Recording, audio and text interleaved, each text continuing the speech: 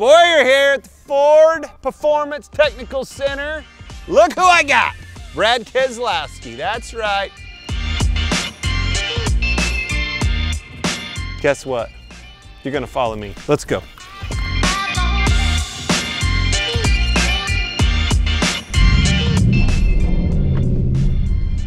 I get the traction control turned off. Did you just do a burnout in Ford Performance Technical Center's parking lot? Do you realize that? I think so. I'm telling Edsel. Man, playoff time, baby. We're gonna talk a little playoffs. I wanna know all about your playoffs, your outlook, your quest for another championship, which by the way, that still irks me. I know it does. I know it does. I had to beat you for the first one. 2012. Yeah. You were really good that year, man. That was the only one that I ever had a shot at. I had a shot at that one. Well, you certainly know a thing or two about electric vehicles. Tell me about this hot rod that I'm driving, a Mustang Mach-E. What's your favorite thing about this car and where it's headed?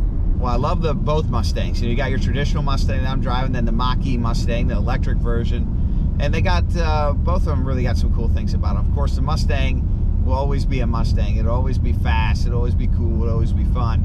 But the Mach-E adds a new flavor to it, right? It adds the flavor of, you know, not having to stop in those gas stations and being emission-free and driving a car that's super quiet and smooth. It's just a 21st century car, and Ford is now right there on the leading edge of all the technologies that I think our kids are going to drive and know as the future of the automobile. So I'm so happy for Ford to see them kind of innovate and get into this new technology space, and I can't wait till my Mach-E comes in. Well, let me guess, yours is ahead of mine? Probably, yeah. But hey, it's Oh man! don't take it personally, Clint. I mean, it's not like I'm gonna, you know, rub it in your face or anything. I'm just gonna take this one. It's said, so I can beat Brad Keselowski. It's something in life, for crying out loud. I'm just taking this one. Edsel, if you're watching, you just lost a vehicle. So, out of all the playoff races, which one's your favorite? If I had to bet, not saying anything, just needing a little bit of help here. If I'm betting on old Brad Keselowski, where would I do that at? You know, I like, there's two races that really stand out to me. I really like the track in Martinsville. You know, it's been a good track for us. And then Talladega. I think those two tracks are two of our best tracks, and we're gonna have a shot to win at those two. And my goal, Clint, is, you know, I want to have that picture with a NASCAR Championship Cup trophy.